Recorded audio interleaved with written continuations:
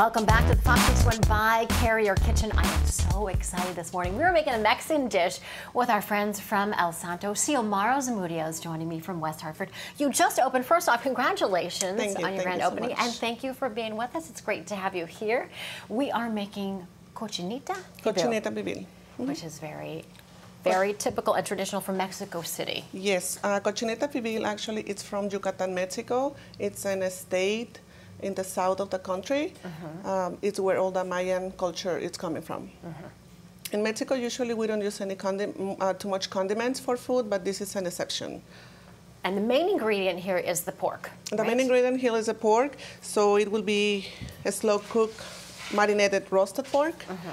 We have to use tons of, this is pork shoulder. We have to use tons of condiments, herbs. It's very simple. You have to basically blend everything, and then you have to have the plantain leaf. It's very, I would say, it's a little difficult to explain, but it gives you a little touch into the meat for the flavor. From the leaf? Exactly, from the leaf. So you have to blend everything. It's going to be 1 tablespoon of each condiment. Orange juice is very important, and lime juice. After that, you have to throw everything. It's going to be the result. You have to throw this into the meat, and then it has to be marinated for over 24 hours. And for folks watching at home, you can get all the information in the recipe by scanning the code on the right-hand screen, bottom of your screen, and you can get all that information.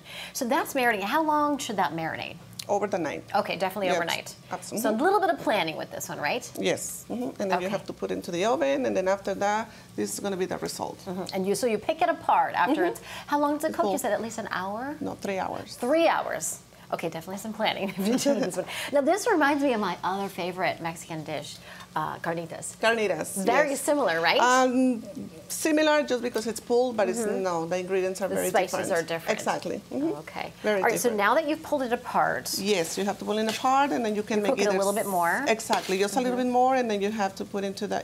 If you want tacos, you can make them tacos. You can make your soft tacos, or you can make sandwiches, which is our most popular. Torta.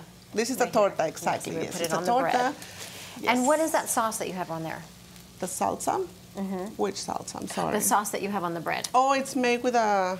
Oh, this is beans. I'm sorry. Oh, that's beans. Yes, refried beans. Okay. I'm sorry. Yes, refried beans.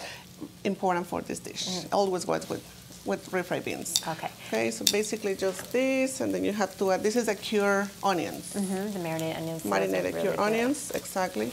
I have to mention that when I first reached out to you to come on the show, I didn't realize I had been admiring your food for quite some time because you were involved with Frida, another Mexican restaurant there in West Hartford. But you've now moved on here with El Santo. It was my dream, being in the center in West Hartford. And so you are. Exactly, yes. We're working very hard. Opened about 2 months ago, and we do have some pictures. You had a great celebration for the grand opening there. For folks who aren't aware, you're right in the center. We are in the right center there of the on Farmington Avenue. There you are with the celebration with the mayor there.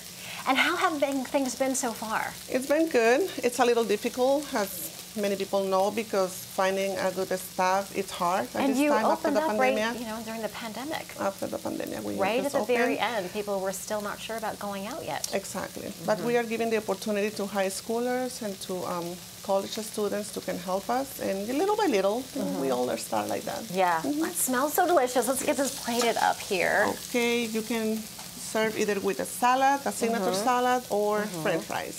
And then, like you said, you put tacos, together also it has put to them be with in a little bit of tacos. oil. Unfortunately, we have to add oil. Yeah. This looks so good.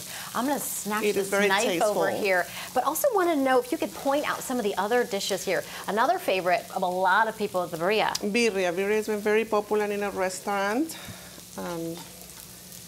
We just add cheese on the birria, marinated as well a little bit, condimented. We have the ceviche is another main dish that we have. Calamari, shrimp, octopus. We have tostadas. It's made with a tuna. And then for sure, everything is homemade. Everything is homemade. Absolutely. Everything homemade. The tostadas are homemade. For sure, we have churros, we have flan, we offer tres leches. Then we also have a really good Well, your tequila and mezcal, that is another focus of yours. Tim, I just want you to come over here and just focus on this because this looks incredible. and I'm a little bit afraid to take a bite because it's lunch. going to end up all over my face and possibly my dress, but I'm willing to risk it. But before we go, I want to let people know that you have events happening every other Wednesday and also this Sunday. Exactly. So, Xiomara, tell us about those. We're going to have live music every other Wednesday, and during the weekend for the 3rd of July, we're having a DJ starting at 6. And we have a late menu as well for most of the people who wants to eat a little late.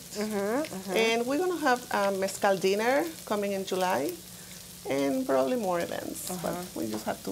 Well, I'm so glad you came in, and this was delicious. Thank you I'm going to so have much to for save the inviting rest us. of this for when I'm not going to be back on camera. But thanks so much for being with us, and you. congratulations on your grand opening. Thank you so much. Thank you. Appreciate it. All right.